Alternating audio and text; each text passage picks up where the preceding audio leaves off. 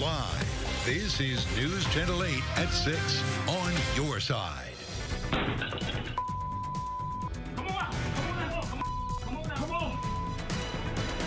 A Bay Area mother sharing her experience after a bounty hunter barged into her home, the wrong home.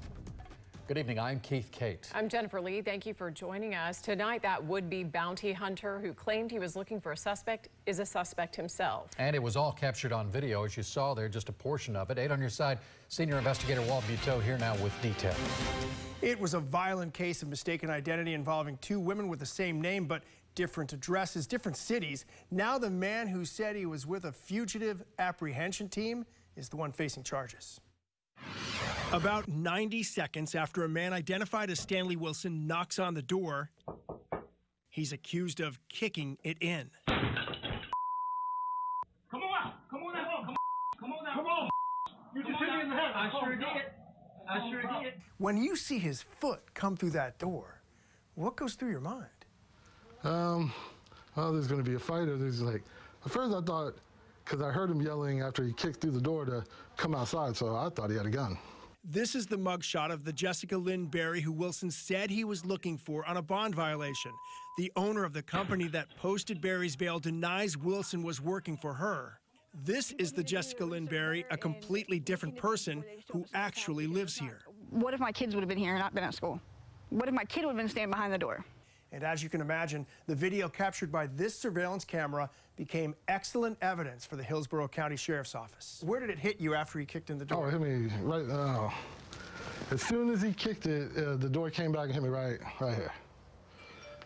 It was a pretty good knot, and it was bleeding pretty bad at first. The camera records the sound of a second kick. And at one point, we hear the man identified as Wilson egging on Simmons to call the sheriff. Call him now. Call him now. As Wilson leaves, Simmons calls. Hey, this guy's attempted to kick my door and he kicked you.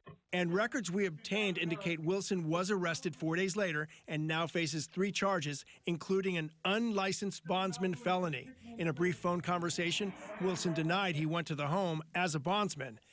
Berry frustrated that even though she was never heard or seen during the confrontation, the door was still kicked in. I honestly hope it don't happen to nobody else. Like, the whole situation is just screwed up. I talked to a number of local bondsmen, and they said kicking in a door while looking for someone is rare, but they say it does happen from time to time. Well, what might legally allow that for a bondsman to kick a door in? So a couple of bondsmen told us that if they see the suspect inside, they could theoretically kick that door in. It would allow that. They are allowed to use force in an apprehension, but in this case, there are no indications Wilson even saw or even heard a female in the home before the door was kicked in. He talked to the man in the home the whole time, never heard the voice of Miss Berry. This just sounds suspicious up and down. All right, thank you, Right. Walt. If you have something you want Walt to investigate, call our 8 on your side helpline at 1-800-338-0808.